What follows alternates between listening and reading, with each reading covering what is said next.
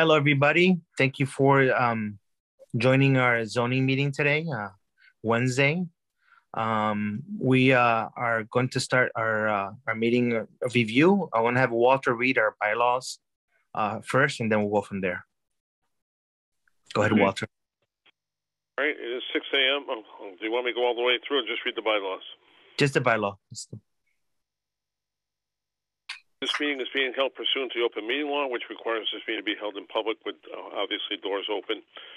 We tape record these proceedings, therefore please speak loudly and clearly. Also, when you come to the podium to testify, please state your full name, address at the beginning. We'll call each case by address, swear in everyone who presents testimony with respect to the petition.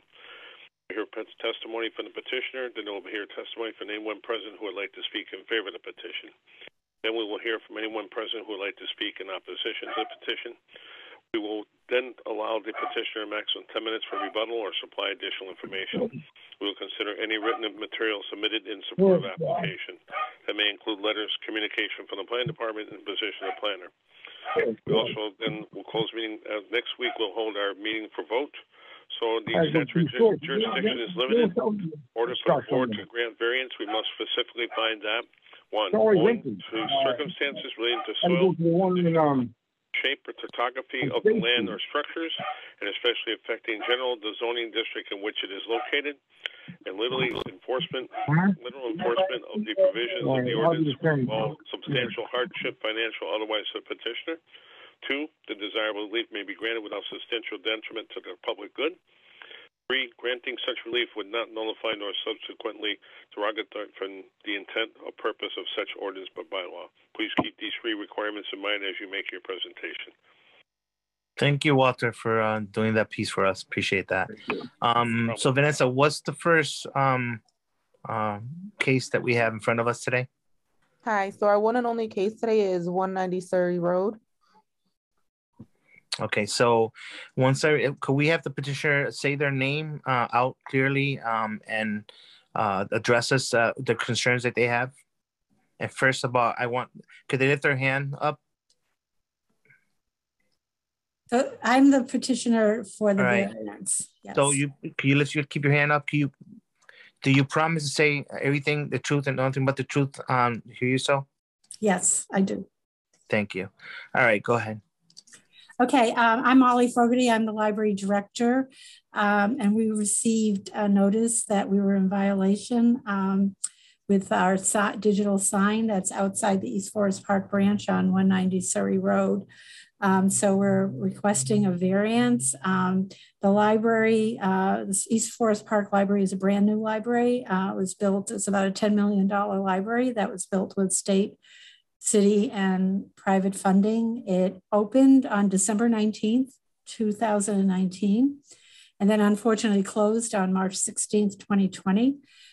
We then reopened the branches because of COVID. We reopened the branches on July 6th of 2021. We were closed for 15 months for limited hours, then went to full hours September 7th of 2021.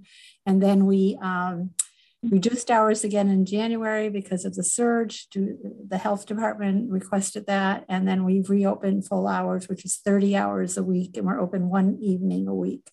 So we feel that it's really important to be able to use our digital sign.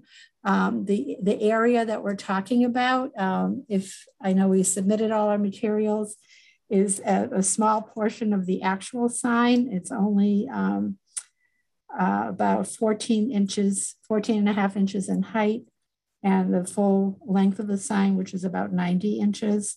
It basically is used to let people know that we're open. It publicizes our programs, and we have consistently, when there has been an issue, if it's been disturbing anyone, if it was on during evening hours after it got dark, that we have it on a timer and make sure that it's not open. The sign isn't working when it's dark out.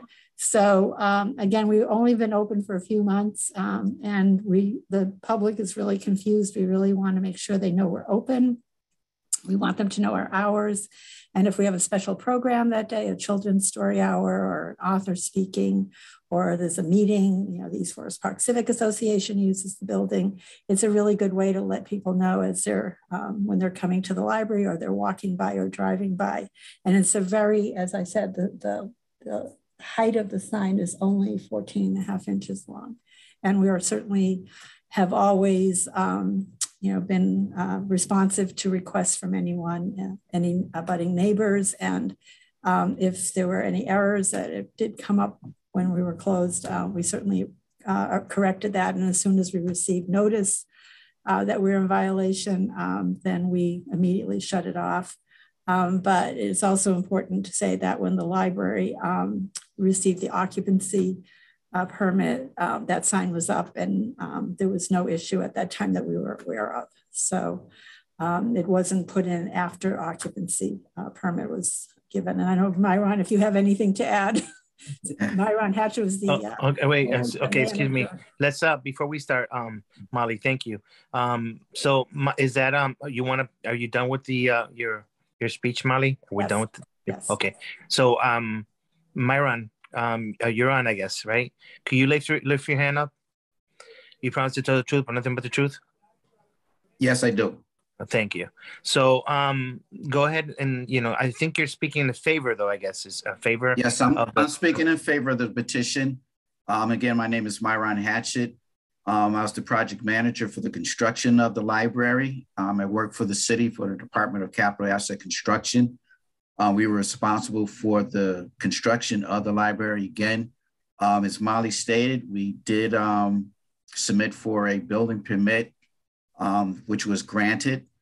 We did the construction. We received the inspections and approvals at the time, and ultimately received the certificate of occupancy from Inspectional Services. So we thought we had done everything properly and correctly. And in the meantime, as Molly previously stated, that the library did receive a notice that they were in violation, and they immediately turned the sign off. We think that the sign is a benefit to the community. The regulations that were cited says that a sign of this nature can only be a maximum of 24 square feet. This sign is only 8.7 square feet, so it's much smaller than the regulation even allows. The library has also stated that they're willing to regulate the hours of operation of the sign to only be activated when the library is open or occupied. And again, we think it's a great benefit to the neighborhood, and hopefully this petition may be granted. Thank you. All right. Okay, more. Anybody else in favor of the petition? Anybody else in favor of the petition? Anybody else in favor of the petition? Okay, so let's move on to the next step. Anybody on disagreeing with the petition? Anybody on not agreeing with the petition? Chairman, Walter Gould, I think we should just mention we did receive a letter and complaint. Yeah, I was gonna get to if there's nobody else, I was gonna get to that part, Walter. Okay. If you don't mind, we'll review that. Thank you, Walter. So final last time. Anybody on not in favor of the petition? Okay, so we're gonna go in discussion. I have my colleagues want to have any questions to the petitioner or anybody else. Please go ahead and address it. Eddie Corbin, can you hear me? Yes, we could, Eddie. Yes. Okay. I would just like to say that I know that we've been challenged with a number of signs over the past year of similar situations to this. And we got through all of those okay with conditions put on those places that for signs. And the library appears to me, well, let me step back a little bit. First of all, the Library Association headed by Molly has been doing a terrific and outstanding job over the years that I've known them. I've worked with them personally and Myron. And I think that what she says is absolutely. I think we lost your Eddie. We lost your voice. You're muted, Eddie. You're muted, Eddie. You're muted again.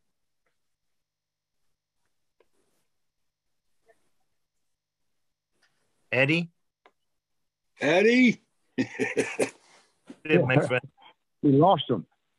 But We lost him completely? Yeah, we did. All right. Anybody else? Well, Eddie tries to get in. Anybody else want to chime in? I'm back. I'm back here. Can you hear me? Oh, okay, there you go. Yes, we could, Eddie. Okay. Thank you. And what I wanted to say is that I looked at the sign and everything like that in that area, and I looked at the library, and I know the association very well.